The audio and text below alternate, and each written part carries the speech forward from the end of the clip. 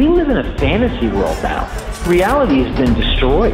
This is the time that you really need to pay attention. The probabilities are overwhelmingly on gold's side. That is the best environment to see gold increase its value. Welcome to Palisade's Gold Radio. I'm your host, Tom Bodrovics. Joining me today is John Lee. He's a chartered financial analyst with 20 years experience in the mining industry and a passion for studying the financial markets. John, thanks for joining me today. Good to be back, Tom. Lincoln and I, it's almost been 2 years since I came on the show. Last was, I think, September 2022. Absolutely. It's always crazy. I know I always say this. I'm sure the audience that listens to, the majority of episodes gets probably tired of hearing this, but it's always crazy to me to catch back up with somebody and realize how long it's actually been since the last time we spoke and how many things have actually changed. We're going to touch on a lot of those today, obviously, but maybe we can start by asking you, since the last time we spoke, what you got right, what you got wrong, maybe what surprised you the most over the last 2 years. Good start. If I just go down the list in the 5 minutes that I reviewed our interview prior to this call today, I recall mentioning about this Russian sanction. It's not going to end until Putin is removed from the helm, and same with Xi Jinping. And that what we see today is a replay deja vu of the opium market. That's an opium war that's 150 years ago. It's not about democracy versus dictatorship. It's the same people that's driving the boats right now. Too naive at this point to think that the president of the US and president of Canada are formulating policy for the good of their own countrymen.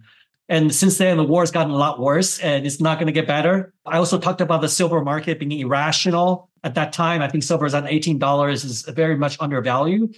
But I said that it's largely retail driven and it could stay irrational. Then longer than it can stay solvent. And, silver went on at $20 level for close for 1.5 years until its breakout in early 2024. I also talked about I'm not a dollar bear, I'm a dollar bull. And the dollar actually, since we talked, I think it's 107, jacked up to 114 right after our call, and it's settling right about 104, 105 right now. I think it's going to head it higher. And the reason being is that all the currencies are now centralized. All the central banks all the currencies are subordinated to the dollar. They're all fiat, and there's no longer a commodity currency or a safe haven play versus all these different ways. So the call on dollar is also quite correct. We also talked about the title of our last interview was World Demographics that Derailed the Commodity Super Cycle. At that time, the oil was around $85, $90. It never really went back up over 90, and now it's trading at the low 70s right now. Even despite the cuts that OPEC has announced.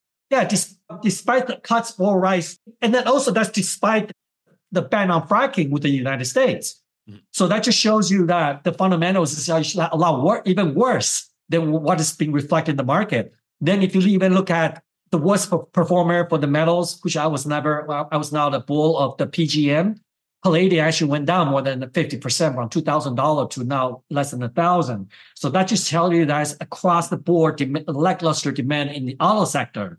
Even in the EV sector, show signs of weakness. Looking at the current bearish of the nickel price and that the warnings and a massive consolidation in the EV sector in China. So all in all, I also talked about inflation is going to persist. The rate is going to go a lot higher. Back then, the rates when we are in September 2022 was about 10 years, about 3.5%. And I was talking about the 2 years going to go to 5%. It touched briefly on 5%. It's hovering around that range. And the 10-year right now is at 4.5%. I think the rate's going to go a lot higher. This scenario of the inverted yield curve, which I came on a show just a week ago. Right now, we're in the yield curve, which is 10-year yield is less than a 2-year, which doesn't make any sense whatsoever. Inflationary environment, you're going to have to demand higher interest payment, right, for having your money locked up in the longer term. The market's going to come to an epiphany moment very, very soon.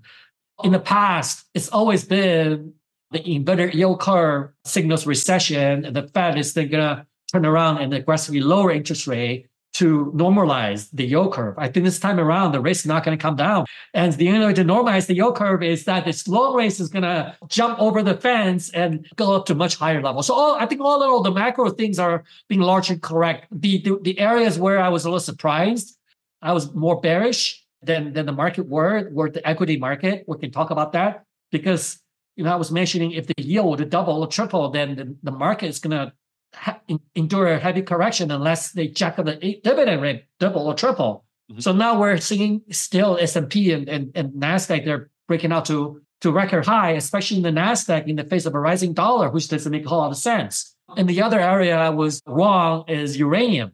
And I still couldn't figure it out. It's not the first time, it's not the last time, because in terms of the world, nuclear power production is being trending down, it's not trending up. And more nuclear plants are being decommissioned than there are ones that are being commissioned, new power plants that's being put into operation. I was wrong. I don't know that market well enough, apparently. And so that's a market I stay away from. And same with the equity market. Every time we try to short, we lose money. So I think there's some theory as to why that is the case, and we can obviously delve into that.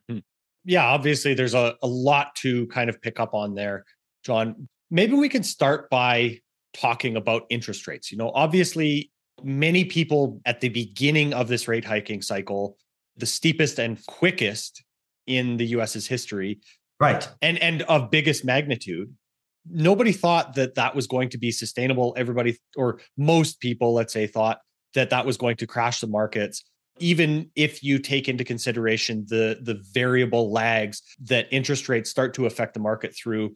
There was a consensus that was just going to wreck everything. So why do you think that it didn't at this point? We're over 2 years past the start of the rate hiking cycle. Well, Tom, first of all, the trajectories for the rates are going a lot higher. The Treasury bull market, we have had a 40-year Treasury bull market that came to an end in 2020, 2021, when the interest rate went from 15 to 20% in 1980 to 1.5% for 10-year in 2021. That has come to an end. That's a very definitive, even a 10-year-old preliminary first-year financial chartists can tell you that it is a clear, definitive breakout by the yields. We can talk philosophically and technically. If the Fed needed an excuse to lower the rates, they would have done so already. Let's look at it. You have the wars that's breaking out, right? Remember back in the days, like when the Korean fought a missile, and that's not even somewhere in the Pacific Ocean, and the Fed's talking about dropping interest rate. And the slightest hint of distress in the banking sector, the Feds are eager to drop rates. Mm-hmm. And then every time I remember the days when oil went to 120, 130, 150. And the Fed is saying, oh, the inflationary band can stay flexible, and that we're still, the inflation expectation is still very low, right? For all the reasons that the pretense that the Fed is ever in a place that it should be lowering interest, it would have done so already. So clearly, technically, and also the Fed speaking is giving you a very clear picture for those who are really listening. That this time is very, very different. You can also listen to what the Fed is saying. This guy called Neil Kalikari, I think is the Fed governor of Michigan or Minnesota. 7 years ago, they said, oh, the Fed can stay put. This inflationary band can stay loose, even there's uptick in inflation, even oil is $120. We're still very concerned about the deflation, the D word, and the lack of consumer spending and the lack of job creation. And now they're the same person, Tom. They're saying, just to show you, right? They're being fed a diet, not coming up with their own baselines. Now they're saying that the Fed is gonna wait for a few more quarters of evidence of cooling inflation before they can even begin to consider lowering of interest rates. And now the market seems to be relieved that the Fed is not contemplating an interest rate hike. Gradually, the market is coming to a realization, but the message is very clear to me that the rates are going a lot higher. And then if you also to hear the likes of some of these WEF controllees that just say, like Macron of France 3 years ago came out and said the good times are over, and you're wondering what he's referring to. So all in all, the rates are going higher. And what is surprising, though, is it hasn't wreaked the sort of havoc that you would have expected to see in the housing market, because that is very interest rate sensitive, and also in the equity market, which is competing for dollars with a dividend yield as opposed to risk-free yield. So would you imagine if the risk-free rate were to double like we have experienced, then the equity should be halved if it were to providing the same dividend. So right now we're at a nosebleed territory on a risk-free basis. And the only reason I can come up with, there's only one reason, is there are some people that are not playing by the rules, and they're not sensitive to the interest rates. They have a different qualification requirements than the ordinary people. And a more blunt way of putting at it is the currencies that are being printed have their face on it. They are the king of the castle like it was 1,000 years ago, and their wealth is not measured by the fiat that they own or the interest rate. They're not affected by the interest rates. Anecdotal evidence that you see my point about they are just buying these assets because they have control of the printing press is today up to 60 to 80% of the S&P 500 is owned by the Vanguards, the BlackRock and the State Streets. Who are these people coming? They can say, oh, it's a plunge protection team, or it could be the ETFs. Like nobody has that kind of war chest to the tunes of hundreds of billions of dollars on a weekly basis. I think that's a very clear sign you have some invisible hands. The guys that were responsible for making the war go around, they're still the same people with their grandparents and with their heirs that are buying the market right. Similarly, on real estate, you have the Bill Gates and Jeff Bezos that they're owning something around third, they're largest owner of farms. And you also have some invisible banks are bidding for assets, and so they're going after the real assets. And the real assets to the king of the castle are nanotechnology, artificial intelligence, the Microsofts, the Facebooks, and the Apples in order to maximize their surveillance. And they don't need spies anymore. They have the drones, they have the internet, right, to watch over you.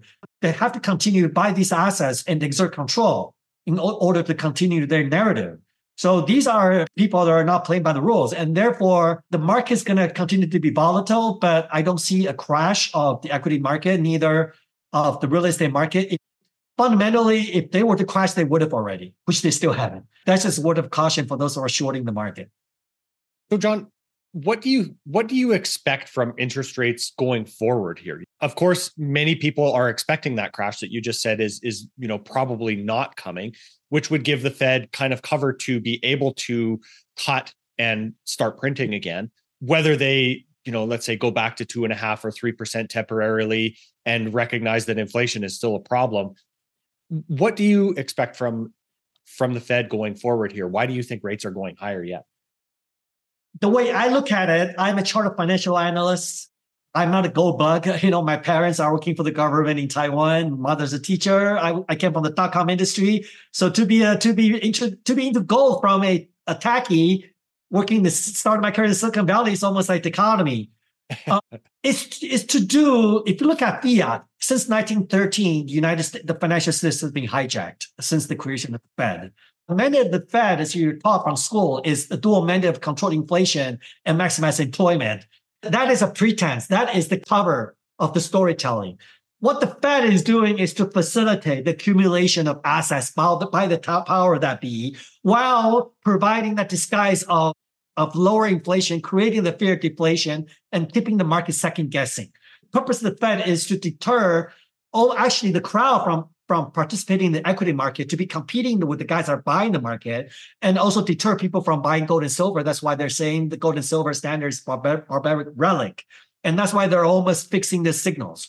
What has happened? Everything's well planned in the last 100 years or even longer, since 1913, it's been over 100 years, is to maximize the demand, is to maximize the reach, to maximize the debt market, to maximize the demand for the currency. So the world in the last 40 years, a debt binge is never seen in the history. I don't know how much debt is there out, 30, 50 trillion, maybe even more. Right? Just the US Treasury market, I think, is around 20, 30, 40 trillion. The world debt market is about $100 trillion. These are fiats. In order to create demand for fiat, which is what the power that we want, because if you print something nobody wants, you're not achieving your objective. What they have been doing is they have induced the world to be on an absolute debt binge, to the point where, remember about 6 years ago when nothing makes sense, the guys are bidding up treasuries at a premium, which means that if you buy treasury at $120 on face value of $1, at the end of when the debt matures, you lose 20 cents on the dollar, right? So they were actually maximizing. You remember all the days back in 2020, the optimal asset allocation is 80% debt, remember, 20% equity and 5% real estate and 2% international. The debt market is designed as a vehicle to absorb liquidity, to get people hooked on debt. The point is, what I'm driving at is, we're looking at now who have been through ultra easing cycle by design for the last 40 years. Now they're going to maximize the pain and suffering. They're going to torch the market, and they're going to inflict maximum pain and suffering to achieve their objective, own nothing and be happy by 2030. And in order to do that, you got to maximize pain. They want to wipe out the middle class, which is accumulating a lot of fiat currency and wealth. And we can talk about why they want to do that. And they're all hooked on debt, and now they're coming home to roost. They want to go back to the era of the peasants and the king. And to do that, the interest is going to get a lot higher. So, John, you also mentioned earlier the debt curve inversion here, like the 10 to 2 year inversion, for example. We've never had it inverted for this long. That's right. And do you think that this signal has lost its importance in showing us that there's likely a recession coming? Or how do you see the dynamics of this inversion? Well, there's only been a couple of times where the yield curves are inverted. I think there was in year 2000, 2005, and there's another time in the financial crisis, and back in the 80s, early 1980, there's another inversion. So in modern monetary history, that's basically since I was born in 1974, the name of the game is debt binge, right? Maximize leverage, provide the dosage of opioids to the world to get them hooked on it. And then you're going to be followed by the inevitable withdrawal of the opioids, the dosage, which is what we're doing right now. They're turning up the dial by sterilizing the market, withdrawing the market liquidity from the market. And that's why you're seeing the Fed is selling treasury. The world's way of trying to sell treasury, you take the money out of the market, and then the holder is treasury. You're talking about the inverted yield curve. In the two occasions since 1980 where the yield curves were inverted, that's because the market was overheating, and the Fed stepped into the market by aggressive hiking of the interest rates, like in 2015, and also in year 2000. They hiked the interest rate a lot to try to burst modulating of the bubble. And then once the bubble burst, so the yield curve go a lot. So the short rates going to become higher. Like for example, like in 2015, shorts went up 5 or 6 or 7%, right? 6%, where the 10-year was below 5%. That you got to build the yield curve. But once the bubble is burst, the cooling started, then the Fed will then backtrack, and then by lowering the short-term rates to be below the long-term rates to normalize the yield curve.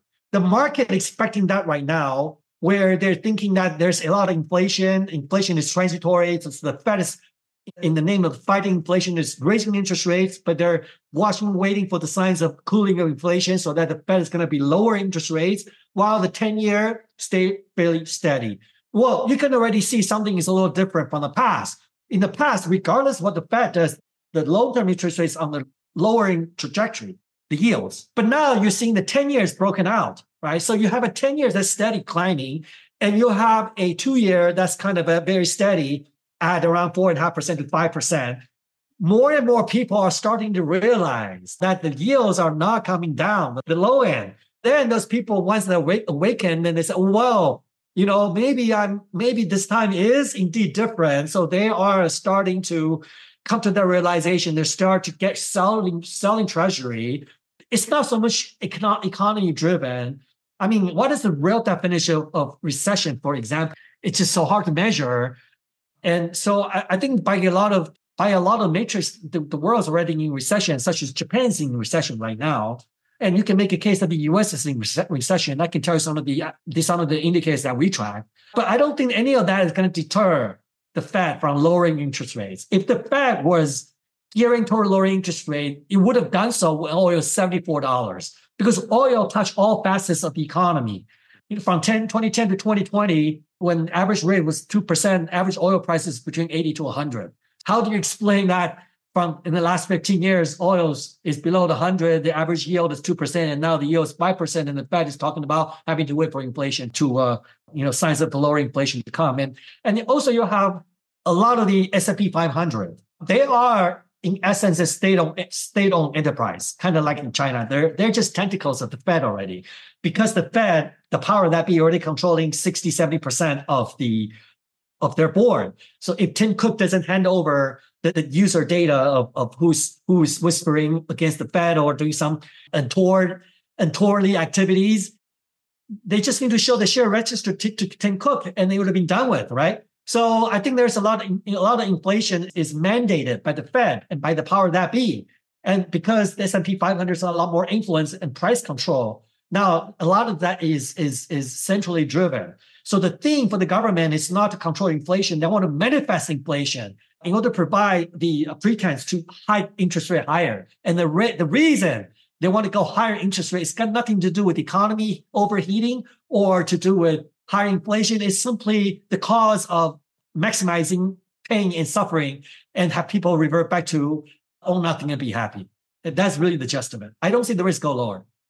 So, John, what does this all in turn mean for the dollar? And maybe as a way of, or by route of explaining that, we can start with this idea that a lot of the other central banks around the world are beginning to kind of capitulate on their higher for longer rate hiking cycle versus the Fed. It's almost like the rest of the currencies have lost the battle against the Fed. You're right, Tom. Some of the Scandinavian countries are contemplating on rate cuts, and ECB is also talking about rate cuts. And many parts of Asia never really embarked on the aggressive rate hikes because they weren't into the woke agenda. They weren't into the carbon credits like it's in Canada. So they never had these levies on fuels, et cetera. So their inflation, while it's still inflation, but it was not to the tune of 30 to 40%, right? Rising in the last in the last 2 to 3 years. Well, the reason that some of the central banks are starting to maybe cut rates, it's just they have less penetration by the power to do's. So they are not as well harmonized, and to be a better word, by the power that be. Mm-hmm. So if you look at the cause of that's really the bottom line. And the jury's still out to see how things are going to play out. But if you look at the power, the way I see higher rates, it's really one of the very rare market, and we're a short treasury quite heavily through Oracle Commodity Holding, which is a new listed company, investment company. That's the reason is there's very few occasions where I see the fundamentals and the technicals and the cartels wish and desire aligning all at the same time. So what I mean by that is if you look at the metals market, gold and silver, right? The fundamentals point to higher. The technical, obviously, it's a lot higher than 200-day moving average now, so it's not the ideal entry point. But the cartels don't want the higher metal prices, so you're always working against the cartel. That's why I see a lot of volatilities like we saw in the last 2 weeks. And that's why I said that you got to have a little bit more appetite to stomach volatilities to be into the metals market. But to short treasury, I think right now, especially with the treasury minor correction in the last few days, with the talk about the Fed maybe lowering rates again, I think we're in an excellent entry point to be shorting the treasury, to be lowering the yields, because the yields is at a 200-day moving average support, and which means that the treasury is at a 200-day moving average resistance, and the yields pointing higher from the 40-year yield bear market. And the cartels want higher yields, and then fiats, they're worth nothing. So the yield interest rate eventually is, when people all wake up, this Ponzi scheme, the yield's going to go a lot higher. So it's one of the rare instances where I see the yields a lot higher going forward. Mm-hmm. John, you mentioned this idea of kind of being short treasuries by being long commodities. And the last time we spoke, you were talking about how demographics can kind of derail the commodity super cycle. Have you come to any different understanding or study anymore the demographics problem that we're facing? You know, I've had a demographics expert on the show, and I think that's a really important piece of the puzzle to try to account for in a lot of these situations. Well, in the end, people consume commodities, and they also in civilized, in advanced countries, consumer spending controls 66% of the economy. Even in China, it's gone surpassed 50%. So it's important to understand the demographics. And if you look at Japan, right, who's have had endured fallen demographics, so in the last 20, 30 years, the economy has been treading water.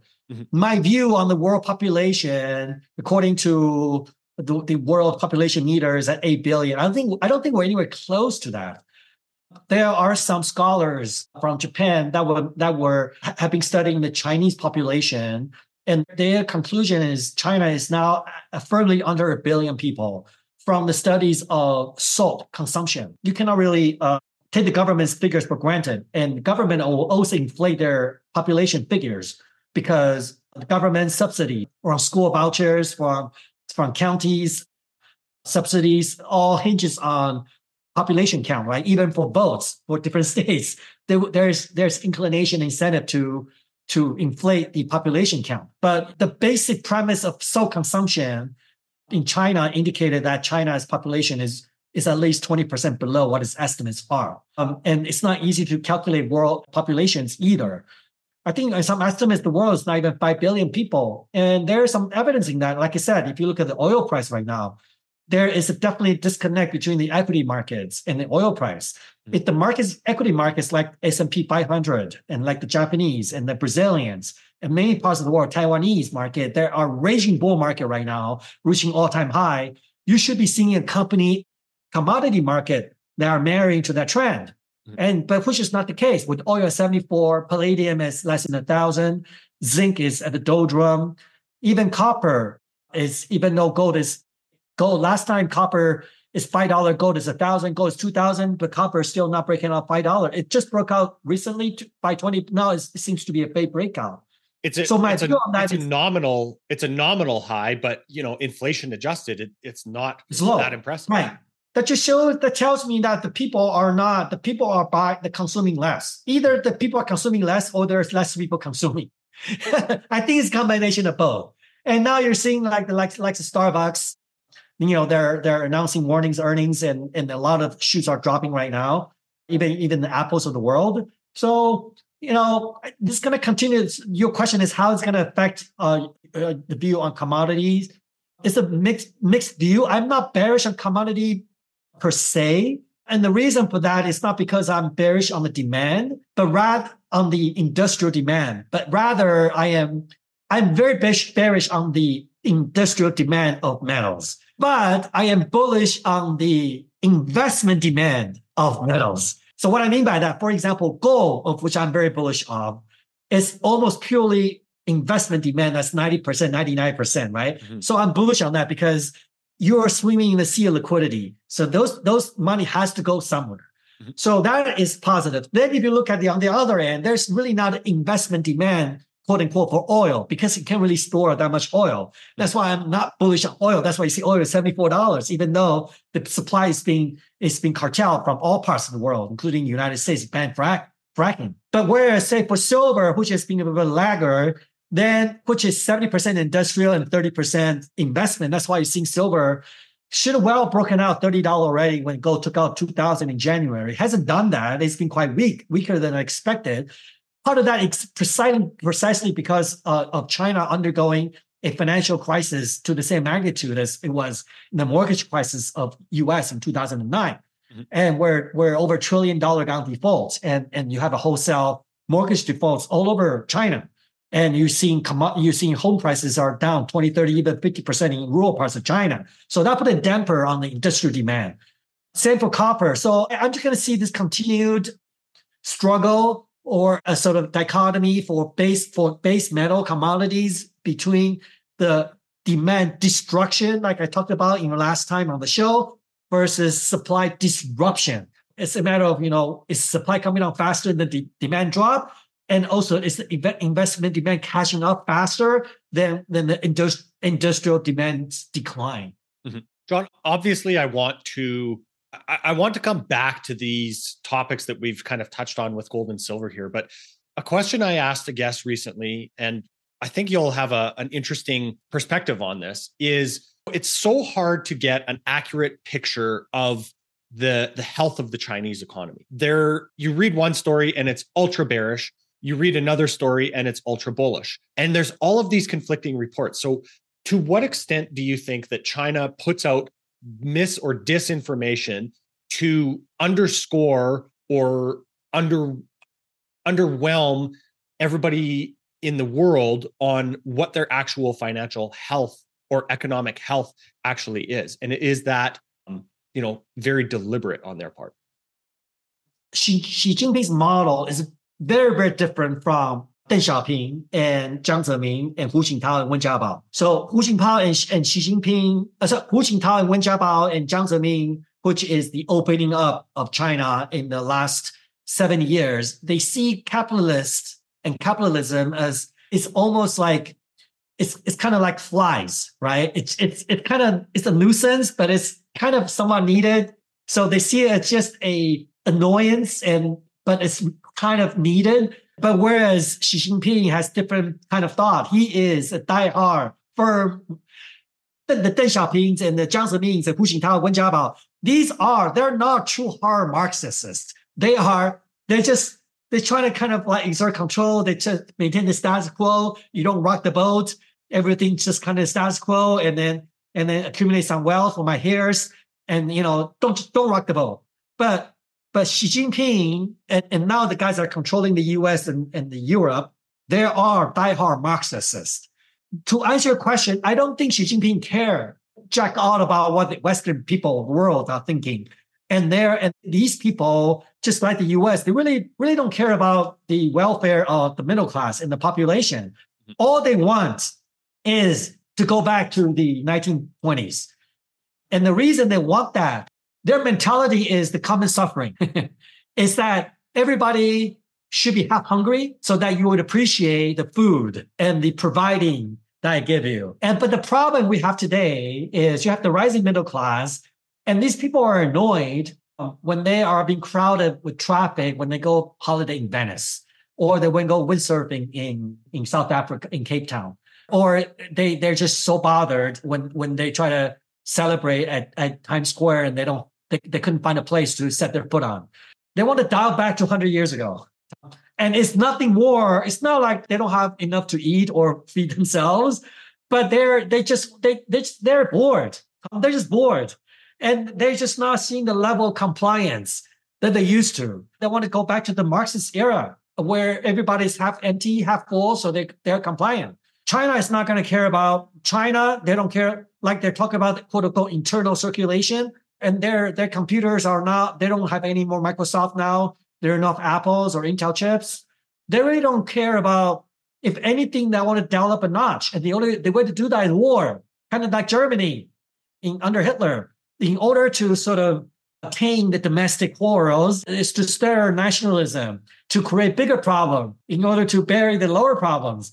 In talking about propaganda, about disguising GDP and inflation and all these different employment numbers, I don't think the U.S. is any better. Well, I think right now, the Fed and the U.S. government, the narrative, the storyline is they want to print higher inflation numbers. They want to print higher employment numbers. They want to print higher home sales numbers. They want to print higher GDP in order to provide that reasoning for higher interest rates. And the reason when they go higher interest rates is so that maximum pain and suffering can be inflicted, so that the middle class will owe nothing and be happy.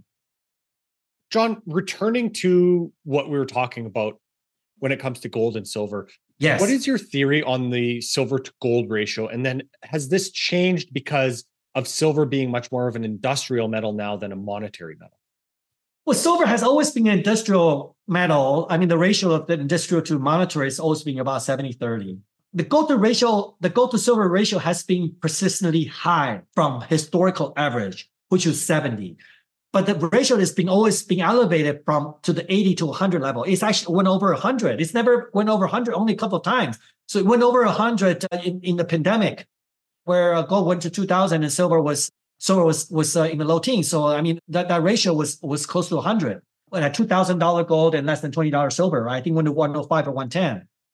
Silver is very hard to predict because the investment demand for silver, and the investment demand is always the principal driver of any commodity bull. Mm-hmm.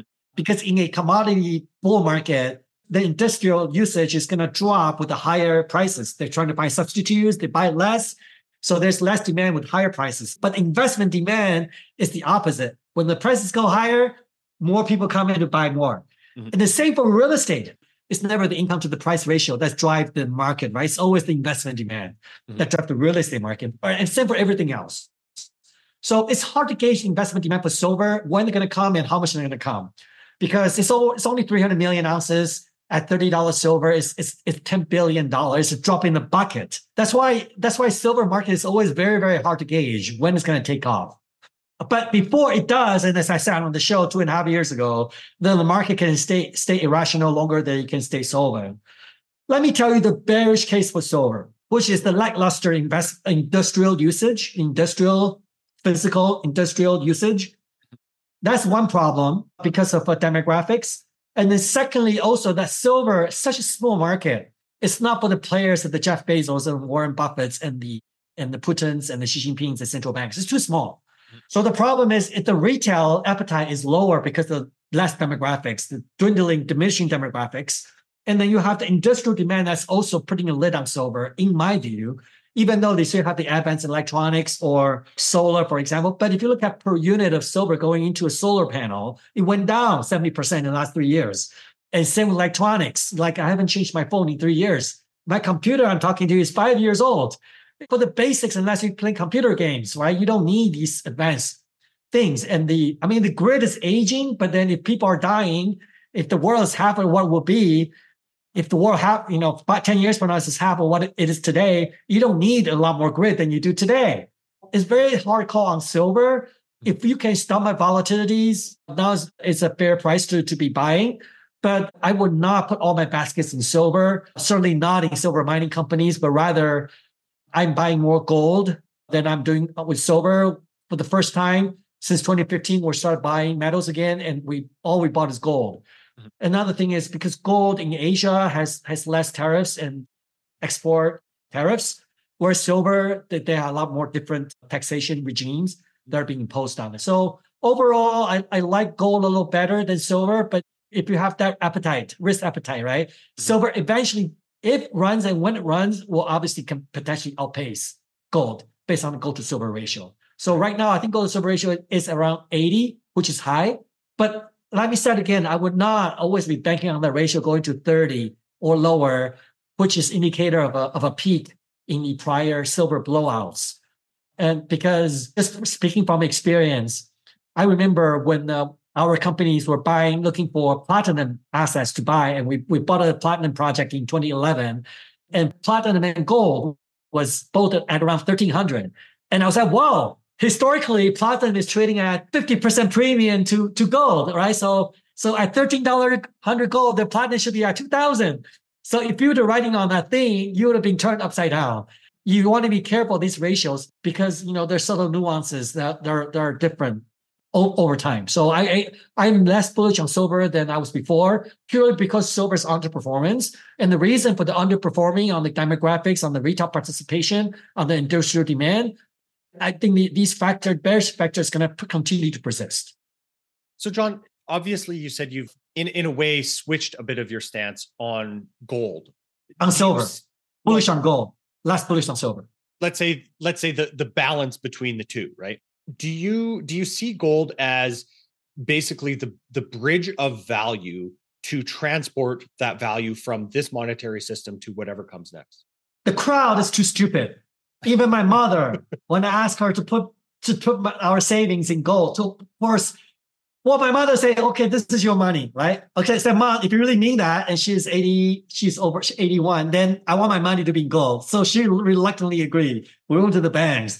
And the banks say, I want physical gold. So what do you want physical gold? You can buy this gold passport, which you can buy at spot. But if you buy gold, these gold bars and gold coins, you're paying gold bars anywhere 3 to 7% premium, and gold coins at anywhere from 5 to 15% premium. Mm-hmm. So my mom, and they're staring at us, well, this is, why are you buying gold, right? This is not Chinese New Year. Are you going to a wedding, or are you have some event, like some sort of festive events? It's like, no. So everybody's dumbfounded, including my mother. Gold is not going to go back to the standard of which money is transacted, also because gold is too volatile. It's not possible. But I do see gold playing a role as a store of wealth. Not necessarily as a currency per se, but as a store of wealth. Kind of like real estate, right? Sometimes you buy real estate not because you're flipping or trying to make money. It's just kind of like, it doesn't really matter in Asia. It's just, you have condos, you rent it or not. It's just sitting there, right? And then your children take over. So it's just a store of wealth.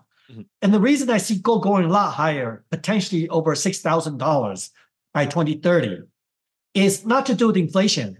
It's to do with the diversification from central banks and from the well-to-dos. The central banks are taking notice of the 300 billion confiscation of the Russian money and subsequently having been Russia cut off the SWIFT system, basically at the flip of a switch. So the politicians there are kind of concerned that if they run afoul with for whatever reason, they don't want to be seen as the scapegoat, right? And then that will be their Achilles heel for their professional career. That have worked hard for 20, 20, 30, 40 years to get to where they are, being the PM or the Fed governor, whatever it is. So there's definitely diversification into gold by all the central banks around the world.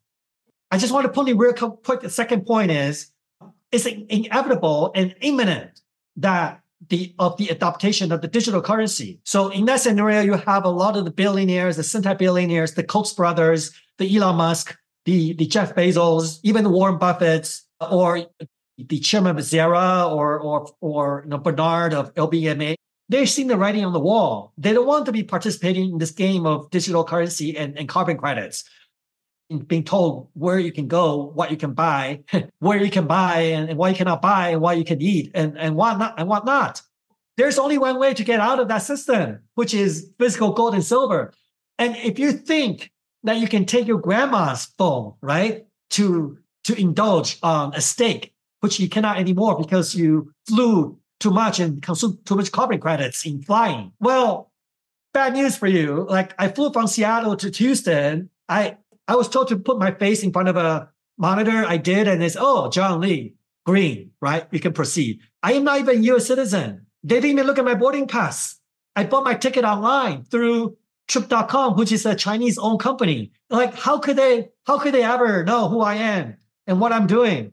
And unfortunately, everything is all stored in a global centralized database. And eventually, you're gonna have to scan your iris or fingerprint for everything you buy and to eat and wherever you go. And if you say something untowardly, or if you did something that that are not liked, you're gonna be taken off the grid. And there's nothing you can do. There's nobody you can go to appeal. There's no escalate. It's not like I want to talk to your manager, right? Get me to your manager, right? You cannot escalate, and you're screwed. And to get through that, you need some gold and silver in your bunker. This might seem funny or even comical or a bit funny, but it's not. Tom, we're quickly getting to that point. It's not that far. The digital euro is going to be in place on a trial basis next year. That's why you want to buy gold and silver, because if you're under that scenario, Tom, you cannot even go to Kitco and buy gold and silver anymore. These purchases will be flagged. Just like when you transfer $100,000 from Hong Kong, like if you're a bank in Canada, Tom, in Calgary, were to receive $100,000 from Hong Kong, it will 100% be flagged. We know that because we have investors investing in our company. Same, if you're gonna wire $10,000 to Kitco, it's gonna be flagged as a form of digital currency. So surveillance is already in place, and with the advent of AI, adaptive artificial intelligence, coupled with micro digital currency and the computing power, we don't need banks anymore. All these banks were because the central bank, the Fed, right, were not able to manage. So they were having the JP Morgans, the Wells Fargos, the Bank of America, and then you had the union banks and the regional banks. They don't need any of that anymore. They can manage the 5 billion people from one database, which is a scary thought. And that's the reason I'm more bullish on gold and silver. And let me finish my thought there. Imagine in that world of surveillance, where you need a fingerprint, you need a facial recognition to ride a bus, to board a plane, to eat a meal, to buy some gas in the convenience store. Think about if you have an American Eagle or a Maple Leaf, 1 ounce silver. These people would gladly accept that money, regardless of what the monetary print on that coin is. So let me give an example. If I'm at the gas station, as an owner, I'll be so fed up with this micro mandates. Like, it was like, my God, yesterday I tried to order ribeye and I got a beep. Sorry, you had a ribeye 2 weeks ago and your carbon credit is finished. He's going to take your silver coin for $100 worth of gas. that you pumped, even though the silver might print $55. You know why? Because he can take that silver coin, go to Ruth's Chris or Morton's, and he knows, right? That silver coin is good. Mm-hmm. And that is the world we're going to go into. I see that five years away, not even that.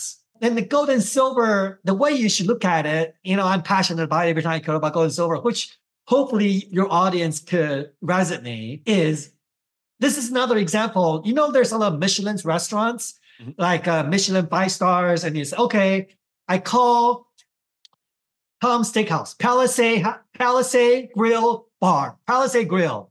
I say, hey, Palisade Grill, right? I want a table for 4, right? Tomorrow, my birthday. And they're going to say, I'm sorry, this is a members club only. It doesn't really matter what the menu prices are printed. It's just it's not available for you. Mm-hmm. And this, I want to be very clear. This is the world we're going to go into in 5 years. You're buying gold and silver, particularly numismatics, because I compare numismatics bullions is like a bunch of steel scrapes and a Rolex, right? Like there's talk about if you're in the jungle in Africa, and then if you go on a plane, there's 5 seats and there's 6 people. That is where your Rolex come in handy. You see what I mean? Mm-hmm. Unfortunately, in the world of surveillance, where not everybody's created equal, to get into that Michelin club restaurants, that coin is going to come in handy. Even though it's printed, it's like the menu printed the steaks is $30. But doesn't mean you can order that steak for $30, right? So that's going to be the world we're going on. You want to absolutely load up on the maple leaves, on the American Eagles, on the 1 ounce, on the silvers, on the gold. You use the gold to buy homes, to buy big purchase ticket item like cars, used cars, and you do this. You take the silver coin for your everydays, your gas, your meals, and this is the world that I see. And at that time, it's not even so much about how much money you're worth, because even for me and some people audience, when you are 7 figures, additional money just not going to give you its diminishing return on utilities, right? So it's not. It's a matter of doing what you want to do whenever you want to do, and how much you want to do it. And you don't want that to be handicapped. And the only way for that not to happen is to buy gold and silver metal. I just cannot emphasize that strongly enough. Mm-hmm. So John, we're talking a lot about, in a way, uncertainties. And I think a big piece of uncertainty that isn't priced into the markets right now is the election. How do you see that affecting the markets? Because markets tend to hate uncertainty. Yes. Election is a misnomer. It's a typo. It's a grammar error. It's what I call. It's not what I call. It's a Dr. Shiva. It's an Indian guy, well liked internet figure. He called it. It's a selection process, not the election process. The candidates are nominated all somewhat defective, right? If you look at the last 4 or 5 presidents on both sides of the aisle, you have John Kerry on the Republican side, or John McCain, the Bush, which is run by the CIA and FBI. So it doesn't really matter whether it's Democrat side or Republican side. So I don't see it making a difference. Everybody has a price, Tom. So there are some presidents that have a better conscience, but so they cannot stop the inevitable, but they can just delay the inevitable. So like digital currency is an example, right? There's some candidates out there I said they're not into the idea, but then if the Democrats to be elected, you're going to see the adoption of that much faster. And then you also see a very clear example also, if you look at the prime ministers of UK, you're seeing a wholesale changeover every 6 months or every 12 months. And that's why, because prime ministers are not the ones calling the shots. You have the Johnsons, you have the Theresa, and you have different ones, right? Eventually, you got a WEF diehard. And so I don't think elections is making a difference. I don't think the election is going to make a difference on the equity market. Basically, as I mentioned to you, that we're near the end of the cycle, and the actions by the power that be are a lot more blatant. They're literally just printing and buying now. Mm-hmm. And so the equity actions are not sensitive to interest rates as they were, or even sensitive to the economies. I don't think it's going to be any factors on the. I mean, every now and then you might see abrupt corrections in the equity markets, but that would just be an engineered correction to try to cool the market and just try to tame the market per se. But Tom, we can talk about mining shares and gold prices. They're very heavily managed. I would say even for a small company like Silver Elephant, on a normal given day, probably 80% of the shares are algo driven. And just like 80% of the trading of the equity market, the energy market, gold and silver market, the currency market, it's all much algo driven. And there is a path of which the managers, the cartels want the market to gravitate towards, but there's also a natural path of what the market want to go. In the case of equity, the cartels want to accumulate equities while to try to sort of control the prices not to go parabolic. And the interest rate, the cartels want the interest to go a lot higher. And obviously for gold and silver, they want to control, sort of manage gold and silver for as long as possible. John, how do you also see the risk of more conflict in the world? Of course, being from Taiwan, you have a unique perspective on the risk and, let's say, potential of China's interest there. The world is a lot more fragile than people think. I'll delve into war, but there's talk about, I think I was on another show yesterday, Warren Buffett share briefly went to $1, right? A flash crash. And then Las Vegas, only 2 months ago, for those who live in Vegas, know that the entire ATM system was shut down for several days. And then you have major regional blackouts of power, Pakistan and elsewhere, even in California. My thoughts is this: if a plane can disappear in the middle of nowhere, in a world that's been blanketed by satellites and GPS, you can easily, it is not a black swan event to fathom the possibility of some event where literally your money in your bank account just wiped out. Like, I'm sorry, you'll call Wells Fargo, you will have an automated AI. I'm sorry, we are investigating, apologize for the inconvenience, and we'll call you back as soon as possible. We're Thank having you. a higher number of volume of calls right now. Yeah, you're just like, where's my money? And there's nobody know where it is. Mm-hmm. And then you just have no idea what happened. It could very well be some alien came and just disrupted these signals, and then the banking system just went belly up. And that was that. So I just want to share how fragile the system is. Now, on the war, it's going to get worse, a lot worse, unfortunately. I can talk about Ukraine and Russia, which I kind of started getting interest in looking into it again, having a bit of free time because our minds are finally going to almost commercial production stage. And also the Chinese attack on Taipei, on Taiwan, which is a real possibility because the world is run by lunatics right now. Their rationale is not democracy versus communism, freedom versus lack of freedom. What they're after is control. They want control. Mm-hmm. And Tom, how the wars are fought, I want to share with you. They are fought by drones. So there is on the internet, I just watched literally last week, there is a Chinese mercenary hired by the Russians to fight in the war fronts of Ukraine. Mm-hmm. The average time for a live person on the battlefield is 12 hours. These are 24/7 warfare. This is not like the wars before where everybody's okay. We have a ceasefire between 8 o'clock to 5 o'clock, right? And then we're going to start again. Everybody take like a 5-hour break. This is a 24-hour war, guerrilla. Once they dropped off by the parachutes, they see a black sea of drones literally descending. They're kamikaze drones, and they're drones that carry missiles. These drones, and it's unfortunate, the world is going to be fought with these drones. And it's going to be a battlefield. And the prices are very artificial. The stakes are getting higher. It's like, okay, I'm going to draw this line. You cannot cross this line. And then eventually you cross the line. See what happened? Nothing happened. The cross line is, you cross my line, I cross your line. Kind of like the US now. It's okay, my weapons can now go into Russian territory, but within 10 kilometers from the border, right? And then they're going to see that, well, if Russia doesn't pull the trigger on the nuclear, okay, I'm going to go 20 kilometers in, right? And the Russians, okay, I'm going to go not just Ukraine and Poland. And what are you going to do about it? And then what happened is the prices are artificial border lines, which bears no significance whatsoever. But these people are just crazy and so bored. They are just bored. They're literally, there's no other descriptive other than they're just bored. They're just like, hey, kind of like when you watch that movie of 007 with the guy that's running the evil empire, that's shooting a missile, a torpedo of the submarine and see what happens, right? This is kind of their mindset. They just got bored. They want some actions. In Taiwan, China can easily have a aircraft carrier just unload, like just a carrier, right? And just unload few thousand drones. You can take out the power, take out the water, take out the Taipei 101, take out the President Palace and some of the landmarks within 6 hours, and then see what happens. And then see what happens. That's raise the stakes. And then now, is F-16s going to dispatch with American armed military arms descending onto Beijing and Shanghai and Shenzhen and Hong Kong and Macau?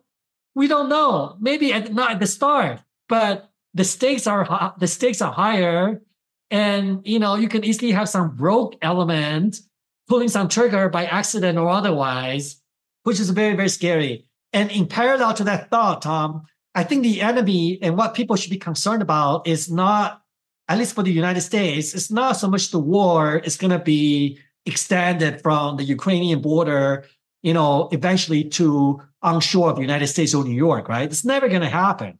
Mm-hmm. But what you should be concerned about as Canadian and US is the possibilities of having these drones controlled by the Pakistani mercenaries in India that's shooting bullets on the patriots that's marching towards Ottawa and Washington, D.C. You'll be surprised of how easy it is to overturn a tyrannical government. I've seen that with real scenario, like what's in Bolivia when that happened, or in the Civil War, Tiananmen Square in 1980s, when you have barely a few thousand students stood in front of Tiananmen Square in front of a tank. That was scary enough to force Deng Xiaoping to load his gold and silver and his Rolls Royce on 3747 ready to jet to Washington, D.C., right? Same with Marco Polo's, Gandhi Sanchez. Every time it doesn't take a whole lot, but it's always the police mutiny that was able to overturn the government, because the countrymen cannot, in their conscience, to lay arms, to fire, to the patriots. People know who's right and wrong. Mm-hmm. But the scary scenario is that with the advent of AI and the drones and the bots, unfortunately, the real bad people are hiding behind the scenes. They're not even your countrymen, and they're outside, right? They're in South Africa somewhere. They're just doing their toggles. I see a grim picture. It's unfortunate that the cartels have upper hands on the media, on the militaries, on the borders, on the executive branch, on the judicial branch. Seeing what happened with President Trump, I'm not a big fan of him, but I think the U.S. before it was, there's a line to be drawn on how far you go, right? But now it's all free for all. It's getting really, really ugly. And I would say diversify, have some gold and silver holdings, have different home bases outside of where you live. And when things are not going the right way, you gotta be ready for an exit strategy. Have a plan B to be able to set up somewhere else and operate. You don't want to stick your neck out there. My view on that is either you do something about it, or you have a plan B, right? You watch the movie, but you guard the exit closely. Yeah. It's very unfortunate what the paths are heading towards. I don't think there's much we can do about it to revert back to, having gold and silver as currency, the Second Amendment, the freedom of speech, and the fair elections, and so on and so forth. I think we're at the terminal stage. Well, on that somber note, John, I think that's a good place to wrap up. Do you have anything that you want to leave our listeners to think about, to consider as we do wrap up? As I mentioned to you, Tom, for those people for those who are over 50, and it's a little bit shocking because I am now qualified for retirement visa in certain Asian countries. I think sometimes you got to come to a point of inflection, reflection, right? Epiphany, that it's not so much going after more money, more digits, like we have been doing the last 20 years. It's about protecting your nest egg and maintain your status quo, maintain your standards of living. And whether that's flying to places you want, eat the food you want, if you travel for a living, or seeing the people you want to see, you want to really preserve. You want to buy gold and silver, and you want to have different bases of either South America, in Asia, in Africa, wherever you're comfortable. You want to really start that, and think 5 or 10 years out, and you want to have a plan B. You certainly don't want to leave all your money within 2 or 3 bank accounts. That's like dollars. Mm-hmm. And you certainly don't want to have all your real estate in the United States. It's like if you don't pay I forgot to pay my taxes in my Vegas condo for 12 months. They are putting a lien, they're ready for close. And, that's $4,000. And the taxes now is over 1%. So it's not, I'm shedding my real estate portfolio. I am shedding some of my equity holdings. I'm buying more gold and silver. And even just, shoring up my dollar holding, just some money, different places. So I would say deleverage. I would not bet on lower interest rates and start speculating on lower mortgage in the coming days. And with the demographics issue, I'm not a big fan on real estate, but the cartels are buying real estate. So I think if you have some unique real estate propositions, you can keep like New York or, in the middle of the action. But if you look at Japan, I was talking to my Japanese friend, their houses are just abandoned. You can buy it for like $1,000. Same with Italy. And unfortunately, that's the trend going in Korea, in Taiwan, where there are places just like nobody lives there and the home just abandoned. So I am not a big fan of real estate as I was, especially a rising interest environment. So I will watch the movie, enjoy the show. I'm not saying, hide under the bunker, but I will guard the exit closely. And then eventually just the plug to that. I think the mining shares and the metal prices are still very heavily managed, and there's still a lot of upside. For your audience are into speculating, has a low risk appetite, can also look into silver elephant. We have 100 million ounces of silver in the ground that's in production, generating revenue. I do want to spend also, Tom, in conclusion, a couple of minutes about one topic. I want to talk about how high I see gold and silver prices go in the long term. I think in the short term, silver can go to $28, $25, which is the 200-day moving average. It's entirely a possibility with the rising dollar and then with the seasonality.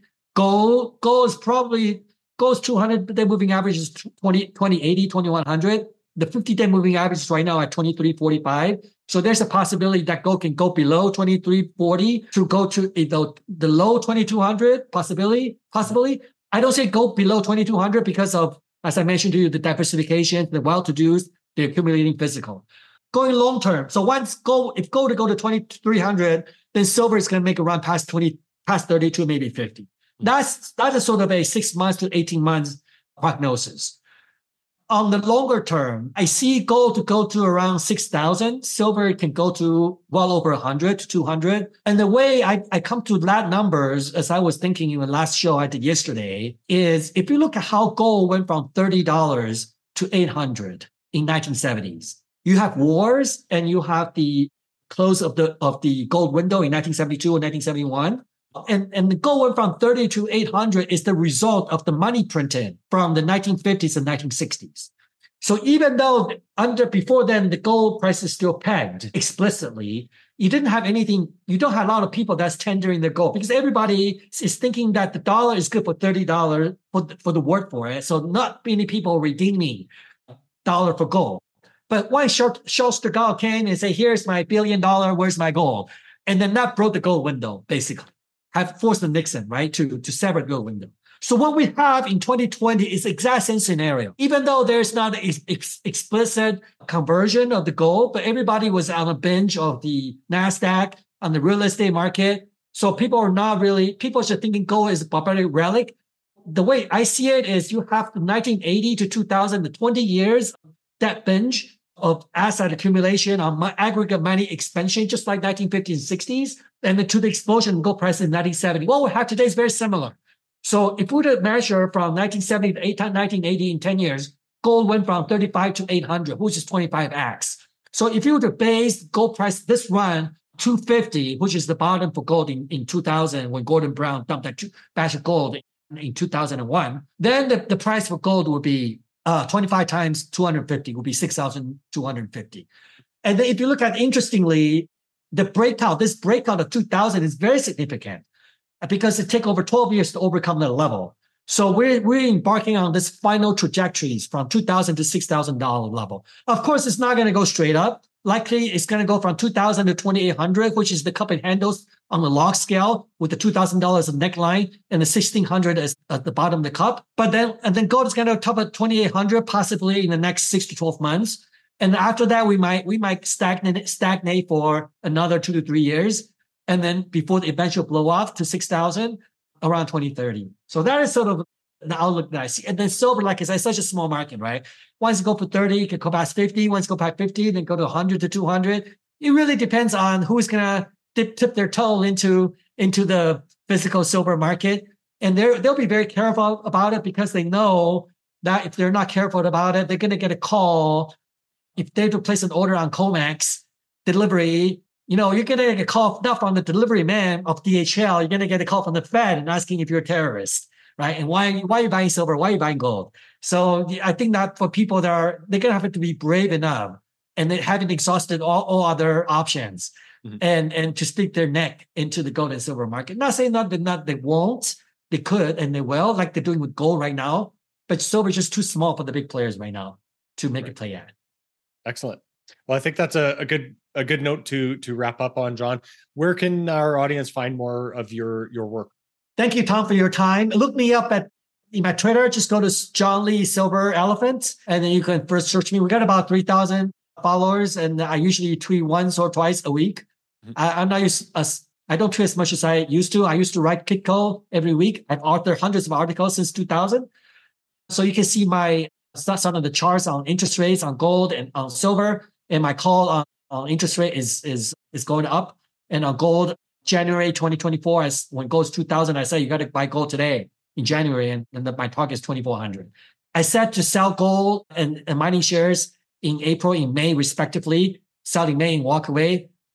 We're not going all in right now. I think seasonality is playing against us. Yet to be seen whether gold and silver can carry on the momentum. If not, we're probably going to have to wait for September when dollar is showing some signs of weakness. I think dollar 104 can easily go to 108, even 110. So we just got to wait a little more patient on the seasonality and for the dollar to exhibit a bit of a toppy weakness.